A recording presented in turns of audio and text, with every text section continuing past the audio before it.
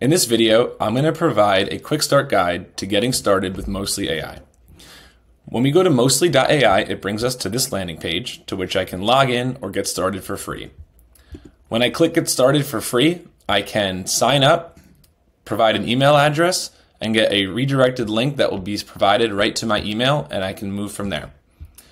For this demo, I just want to log in using my own credentials, so it'll be jb.cole@mostly.ai, and I'll click sign in, and what I will get is a email directed. So in my other screen here, I am just logging into my Mostly AI account, and once I do that, I will bring it back up into the screen. So I followed the link, it redirected me, and I can now access the platform and get to my homepage.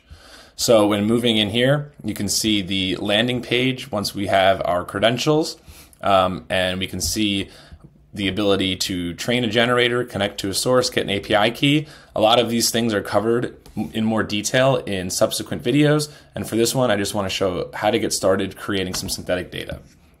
So I already went ahead and I started to create a generator using census data. To do this, all I did was I added data and I uploaded a file right from my local directory called census data, where I can see all of the columns that are associated with it. From there, I go to configure models. We have a ton of different options here that we can do. Again, things that will be covered in subsequent videos in more detail, but just for this demo, I'm going to click turbo and start training. You will see the training begin, and the progress will start to have the full progress bars here once it begins training. So what's going to happen here is it's going to train a model for 1 minute, and then we will be able to produce synthetic data from this generator. So I'm going to pause the video here shortly just to give this a minute to train, and once it is done, I will come back in and finish the video.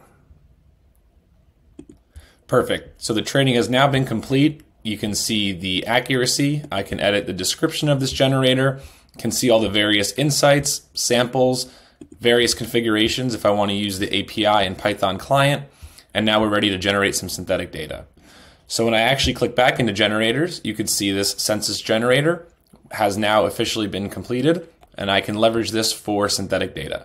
So if I go into synthetic data and I click new synthetic data set, I'm going to use that generator. So if you recall in the previous video, we separate the training of a generator out with the actual generation of the synthetic data. So I can now use this census generator. I'm going to leave everything as default for this and just use it as a downloadable file instead of connecting to any type of source.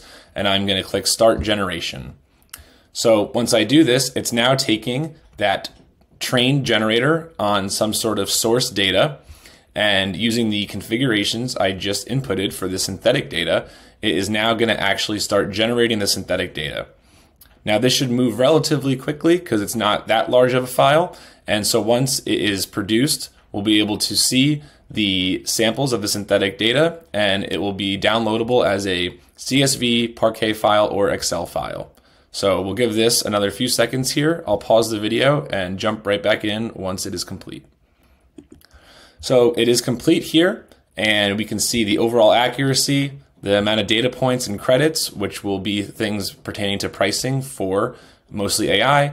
I can see the various reports from model or data, the samples, and I can then easily download this synthetic data if I would like as a CSV Parquet Excel file, and I am ready to get started with my synthetic data. So this was just a brief tutorial of how to get started with Mostly AI and create some synthetic data from a trained generator. Stay tuned for some subsequent videos that dive into more details around the various configurations and how to actually do a direct connection to databases and other sources. Thanks for listening.